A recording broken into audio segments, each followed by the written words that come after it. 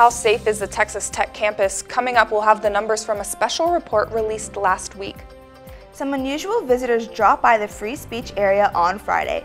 Find out how these fuzzy ambassadors promoted an upcoming event next.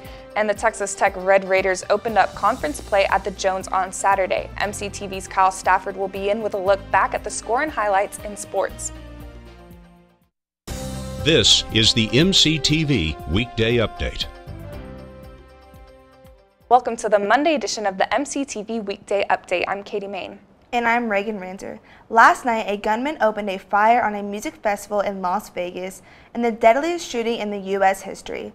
Although the massacre was nearly 1,000 miles away, the effects of the shooting can be felt here on the Tech campus. That's right, Reagan. Anytime a major violent or terrorist attack takes place across the country, students are left to wonder if the same thing could happen here.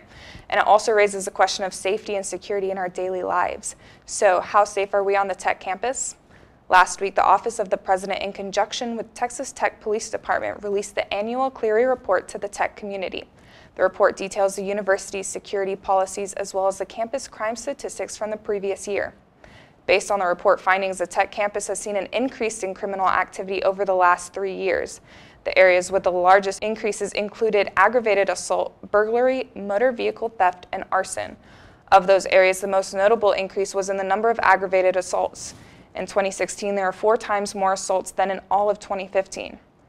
One area of the report that included a noticeable decline in crime was a report of sexual-based offenses. In 2015, 8 rapes were reported on campus, with only 5 being reported in 2016. There are also no reports of forcible fondling in 2016 in comparison to 1 report in 2015 and 5 reports in 2014. One final area of note with increased statistics was crime reported under the Violence Against Women Act. In that part of the report, there were significant increases in the number of reports of domestic violence and stalking from 2015 to 2016.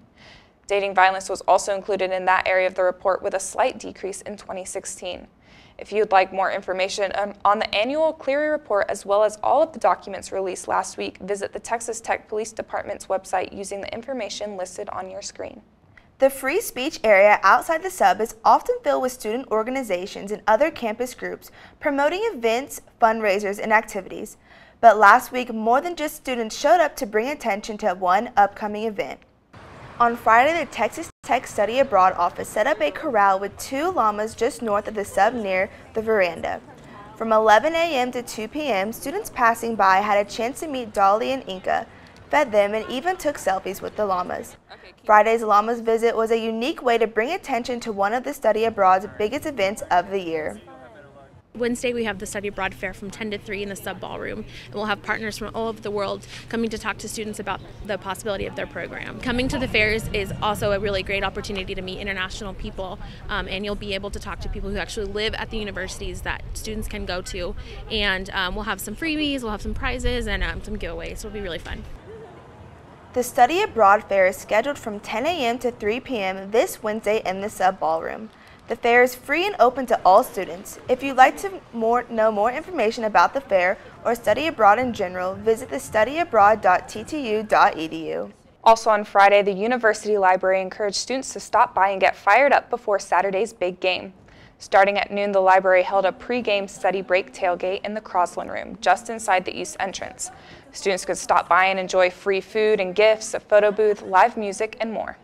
This is just a fun study break for students to come chill, take a break from their reading and their group work and the stress of class, hang out with some friends, grab some food, and get ready for the awesome home game weekend. Last week's event was not the first time the library has hosted pregame festivities. Last year, the library also held a tailgate in the Sub Plaza prior to the Texas game.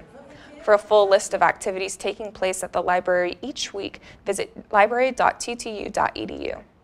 There are many students on the Tech campus who attend class each day without a major. Although those students may have not decided exactly what their future holds, one group is helping to answer that question. Last week, the Double T College held a couple of events focusing the TTU chemistry department. On Friday, students were encouraged to stop by the Rawls College of Business Room 101 and enjoy a hands-on chemistry demonstration and lecture. From 2 to 4 p.m., chemistry professor Dominic Casadante demonstrated practical and interesting chemical principles through the use of experiments. During the demonstration, Dr. Casadante also called volunteers from the audience to help out with this experiment. Friday's event was one part of a series of lectures that are hosted each month by the Double T College. The goal of the Double T College is to introduce students to all that Texas Tech has to offer in short talks by leading members of the university's faculty. For a full list of Double T College events for the fall semester, visit the office of the Provost website at provost.ttu.edu. Last week, the Texas Tech campus saw more than 2 inches of rain along with cloudy skies. We saw periods of light rainfall every day from last Monday through Saturday. Yeah, Reagan, it was an unusually gloomy week here on the South Plains, but as of this morning, it looks like things are slowly starting to get back to normal. Let's take a look at the MCTV forecast. The Memorial Circle cam is showing mostly clear skies for the first time in more than 8 days this afternoon. Temperatures have also climbed into the low 80s, making for the warmest day we've seen in almost a week and a half. Tonight, we'll continue to see mostly clear skies and temperatures should fall back into the mid-60s. Tomorrow we'll start off the day with partly cloudy skies, but cloudy conditions will return mid-morning. Late in the afternoon, we should see a break in the clouds and temperatures will climb into the high 70s. But by tomorrow night, we'll see mostly cloudy conditions again with a slight chance for thunderstorms. Overnight, lows will fall back into the mid-60s. On Wednesday, storm chances return to the area, making for another soggy day here on the Tech campus. Temperatures are predicted to reach the mid-70s in the afternoon, so it shouldn't be as cool as we saw last week. Overnight storm chances continue into early Thursday morning, but we should dry out before 8 a.m. On Thursday, we'll see another day of overcast skies and highs in the upper 70s. By late evening, the clouds will begin to clear out and low temperatures are expected in the mid-60s. Looking ahead, stormy conditions will be back to end the week before sunny skies return this weekend. The Red Raider football team put up a fight against Oklahoma State on Saturday, but by the end of the night, Texas Tech ended up with their first loss of the season. MCTV's Kyle Stafford joins us in the studio with a look back at Saturday's tough loss to the Cowboys. Kyle. Thanks, Katie and Reagan. Texas Tech's upset bid came up just short against number 15 Oklahoma State Saturday night, falling 41-34. After the offense got off to a slow start, it was the Red Raider defense that got them back into the game. DeMarcus Fields intercepted Cowboys quarterback Mason Rudolph's pass, taking it 95 yards to the house to tie it up at 7. Oklahoma State would take the lead shortly after and took a 4-point advantage into the half. The beginning of the second half would see the Cowboys' lead grow to 14 before the Red Raider offense would finally begin to click. Touchdown runs from Justin Stockton and Desmond Nisby tied the game up at 34 apiece with just under 10 minutes to go in the game. After a missed field goal, the Red Raiders had a chance to take their first lead of the night but were forced to punt it away. Oklahoma State would then capitalize as Rudolph took one in himself from 16 yards out for the game-winning score. Quarterback Nick Shimonek finished with 330 yards through the air and 1 touchdown. Cameron Batson led the wide receiver group with 6 catches for 84 yards, and in total, the team posted 384 yards. Texas Tech continues conference play this Saturday as they travel to Lawrence, Kansas for a matchup with the Jayhawks. Kickoff is set for 11 a.m. and can be seen on Fox Sports 1. Red Raider soccer fell 1-0 at home yesterday to TCU in overtime. The loss was their second straight and are now 8-4-1 on the season. Texas Tech returns to action this Friday night as they travel to Waco for a matchup with the Baylor Bears. Start time is set for 7 p.m. Volleyball hits the road for a matchup against the Oklahoma Sooners Wednesday night. Texas Tech is coming off a heartbreaking loss at home to number 18 Iowa State in 5 sets. First serve is set for 7 p.m. That's all for sports. Back to you, Reagan. Thanks, Kyle. It's been shaping up to be a pretty busy week here on the Tech campus, but that means you shouldn't have to have any trouble finding something to do. Let's take a look at the MCTV's events calendar. Tonight, head on over to the Hemley Recital Hall in the School of Music and enjoy the sound of the TTU Jazz Ensembles. Both the big bands and small combos will play various recognizable pieces as well as some more recently composed work. The show will also feature solos by many different members of the ensembles.